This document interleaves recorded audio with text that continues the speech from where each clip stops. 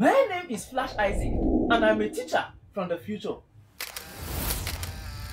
When I was much younger, I saw thousands and thousands of people fail Jamb and unable to gain admission. This made me travel in time. Now I am back with the Flashlearners Jamb app and a series on YouTube tagged 120 Days to Jamb. My mission is to help you blast Jamb and as well get justice for everyone who Jamb has served breakfast. This is episode number 59 of the 120 Days to Jamb Chemistry with Flash Isaac. In this episode, we shall be looking at oxides and hydrides. Oxides and hydrides. What are oxides and what are hydrides? When oxygen combine with one other element only, we form oxides, which means oxides are compounds formed when oxygen and one other element combine.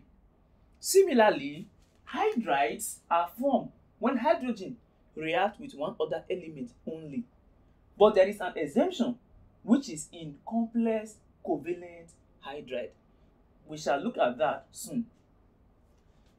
Now that we know that oxygen plus one other element equals oxides and hydrogen plus one other element equals hydrides, what are the types of oxides and what are the types of hydrides?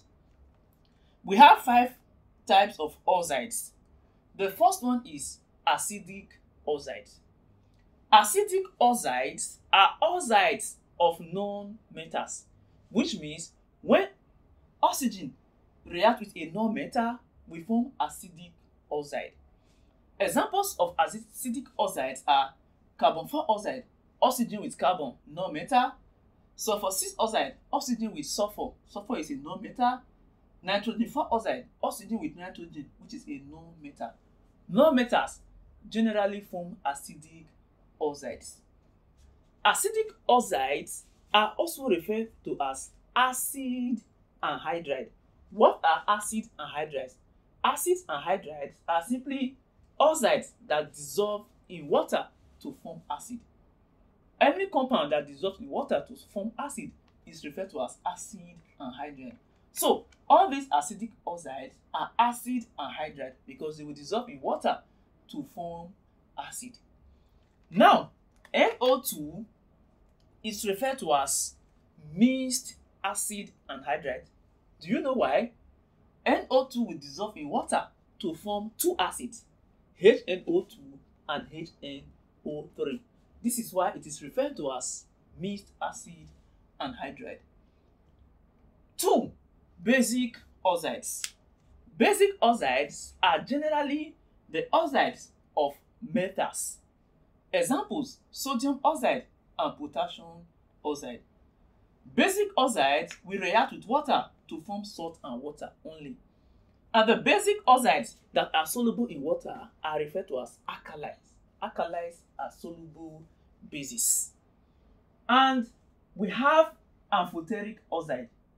Amphoteric oxides, they behave as both acidic oxides and basic oxide. They have the property of both acidic oxide and basic oxide. They are amphoteric oxide. This is because they form complex ion, variable state. Examples of amphoteric oxides are zinc oxide and aluminium oxide. We have neutral oxides. Neutral oxides are neither acidic nor basic. They don't have acid property, they don't have basic property. They are carbon monoxide and dinitrogen 1 oxide, laughing gas. They are neutral oxides. Then we have peroxides. Any oxide where the oxidation state of oxygen is -1 instead of the normal -2 is referred to as peroxide. H2O2 is hydrogen peroxide. H2O is hydrogen oxide. In that case, the oxidation state of oxygen is -2. But in peroxide, it is -1. Sodium peroxide, calcium peroxide, and barium peroxide are all peroxide. NH2O2, Na2O2, Ca2, 2 BaO2. These are peroxides. Now, hydride, we have ionic hydrides. Ionic hydrides are hydrides of metal. When hydrogen reacts with metal, we form ionic hydride. And examples are sodium hydride and calcium hydride. Covalent hydride is simply when hydrogen combines with non-metals. Water is a covalent hydride. Hydrogen fluoride is a covalent hydride. CH4, methane, is a covalent hydride. And we have the complex covalent hydride.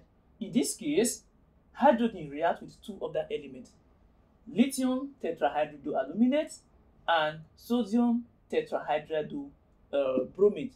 These guys are complex covalent hydrides and they are very, very strong reducing agents.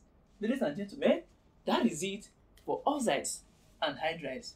Did you find anything helpful? If you like what you are seeing, you like this channel, why not subscribe so that you'll be the first to get notified when new videos are ready.